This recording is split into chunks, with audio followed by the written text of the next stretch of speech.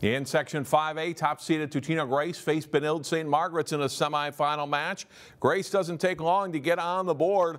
Herbert Endeley scoring 1-0 Grace early. Nice little give and go on this next play between Stevenson Lamar and Colin Matzel. Lamar scores the first of his 2 goals in the match, and Grace leads it 2-0. The Red Knights get one back. Christopher Welsher on the run, he'll hesitate and then rip a shot high into the Eagles' net to make it 2-1, and that's the score at halftime.